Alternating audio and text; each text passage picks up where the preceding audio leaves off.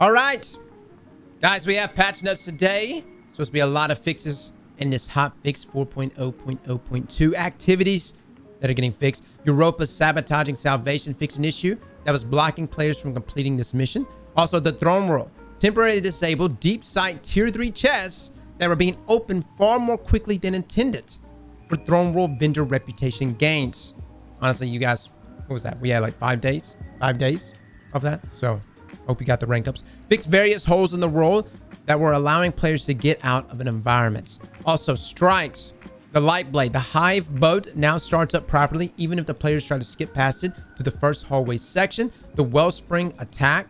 Fix several issues that caused the back middle wizard during the boss fight to sometimes get trapped inside the pedestal below, blocking activity progression. Public events. Fix arc shields on a heroic ether harvest boss to properly react to arc damage. There's attorney. Fix an issue where the activity progress could fail when starting the lightning round. Fix an issue where scoring UI would not appear in the regular Dares of Eternity and Lost Sectors. Fix an issue where Legend and Master Lost Sector activities were missing from Bungie.net game history APIs.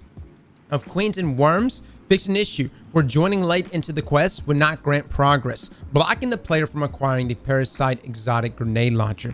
Campaign, they fixed an issue where Resident Room was using a placeholder icon. As far as gameplay and investments go, abilities, fix an issue where Titans could generate large amounts of orbs of power by rapidly entering and exiting sparrows while triggering Ward of Dawn bubble. That sounds like a cheese forever bug right there, man. Fix the Cataclysm icon size to fit properly in the player HUD. Weapon crafting. Here we go. Fix an issue where the crafted weapon triumph counts were not being displayed properly for certain weapon types. Fix an issue where mementos could drop from activities before players had unlocked weapon crafting. But that was pretty good, though.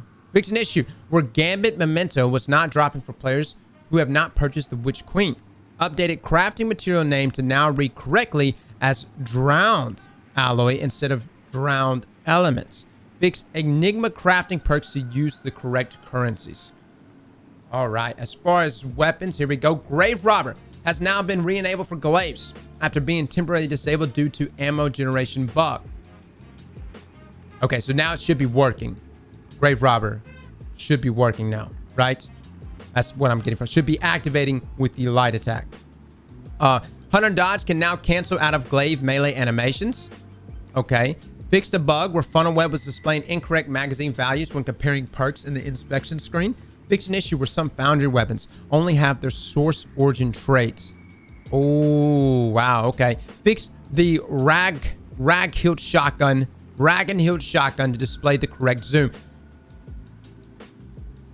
So is it no longer a high zoom shotgun? The correct zoom. Was it not showcasing its actual zoom? Someone confirm on that one. Is that a nerf? Are we talking, is that a shotgun nerf? That shotgun, this shotgun's a kinetic shotgun. It was hitting up to 9 meters. It's doo-doo. They nerfed it. What they're saying right here is display change. We'll test it. We'll test it. We're getting close to the God roll, like to make the enhanced version of it. And we'll test it to see if it still does the 9 meters. It does not reach 9 meters. Less, we had multiple people in here yesterday that said that the Ragged Hill shotgun could reach up to 9 meters kill. Could they be lying? Possibly.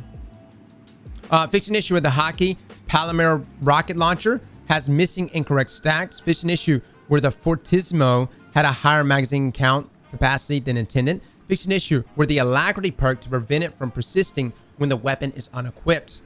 Ah, so it's persisting even afterwards. Wow. By the way, Alacrity works in Rumble and Lost Sectors solo. Fix an issue where the Fortismo shotgun had an incorrect magazine size. This would only have been visible with the magazine increased perks or mods. Adjusted weights on legendary weapons available on Banshee 44 so that new roll pool weapons have an increased chance of dropping. Fix an issue where the glaive melee kills did not count toward glaive kills in players' match history. Ooh. Fix an issue where the outlaw perk appeared twice in the first column for a crisis inverted hand cannon. Second instance has been replaced with under pressure. Okay. Armor. Sealed Hopcar's grass no longer reloads glaive's magazine on dealing projectile damage. Wow, I didn't even know that was a thing. So it would auto reload with Hamkara. High stat armor rows have been added as rewards for player elected difficulty campaign missions. fixed descriptions of Voltaic Mirror exotic perk. Loreley Splendor helmet will now create a sunspot when casting a barricade. It will still grant a sunspot when critically wounded, but now requires and will consume a charge class ability cooldown. Interesting. It now requires a charge class ability cooldown. This is both a nerf and a buff. Yeah. You can self-activate it, but it is a nerf. It is a nerf. All I can say for my fellow Titans, rock max resilience now. Okay? I don't know why. I don't know why. Yep. Bunch, you already nerfed sunspots. Sunspot damage is kind of shite now in PvP. Fixed an issue where the overload rounds mod was not disrupting the health generation of overload champions when recovering from a stun. Fixed an issue where the reduced damage debuff from the renewal grass exotic was only briefly applied. Should now affect enemies for duration that they remain in the Dustfield Grenades AoE. Updated renewal grass description and icon. All right, so fix an issue where the reduced damage debuff from renewal grass was only briefly applied. Wow. Okay. So this exotic hunter exotic is going to be even better. Fix an issue where the virtuous cloak looks rigid and not free flowing. All right. Yeah. So buff here for the renewal grass exotic, nerf for the Loreley Splendor helm. Yeah. I don't really understand why they did that. I really don't. Bounties. Made some Vanguard Void bounties not available during Void burn weeks. Oh, made some new Vanguard bounties not available. Okay. Fix an issue where Void volatile explosion kills were not counting for objective progress. Reduce the completion values for some war table repeatable bounties. New light. Fix an issue where the quests meditate on the light can remain stuck in a player's quest log if they received it from the postmaster and meditated before retrieving the quest. Players in this state will now have the stuck quests automatically removed. Meditate on the light can now be abandoned and will no longer go to the postmaster if the player's quest inventory is full. Fix an issue where the Riding the Storm subclass quest for Titans and Stoking the Flame subclass quest for Hunters were no longer available at Ikora. Eververse, they also fixed an issue where the Phoenix Cradle ornament required ownership of Season 8 to purchase. Rewards, fixed an issue where the seasonal exotic ship did not have a source to drop from. They also fixed an issue where relative drop changes were not showing properly for Ascendant Alloy and reward previews. Okay, so I think before, when you would go look at things like the weekly campaign missions at harder difficulties and the master version of Wellspring, it would not actually show what the drop chances were for Ascendant Alloys. It just showed it as a drop chance. So I guess now it's going to be like, you know, uncommon, common, etc. HDR, they fixed some bullshit with HDR. Not sure if that's actually going to fix it. I don't know if you guys use. I tried using HDR here recently. It just does not look good. General, Ghost was confused and upside down during the meeting with Kaido.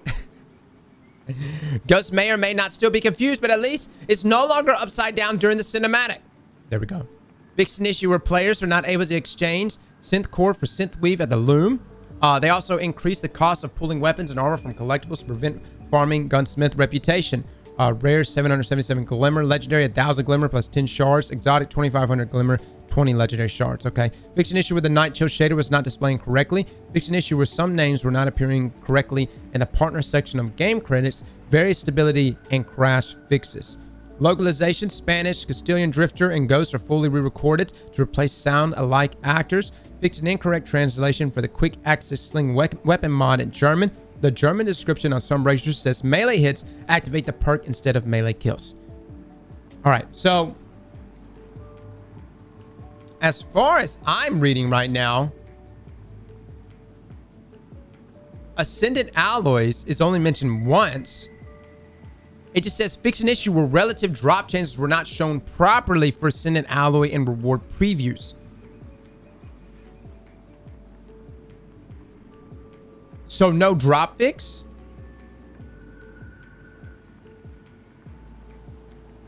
I thought... So the drop fix is coming next week. Okay.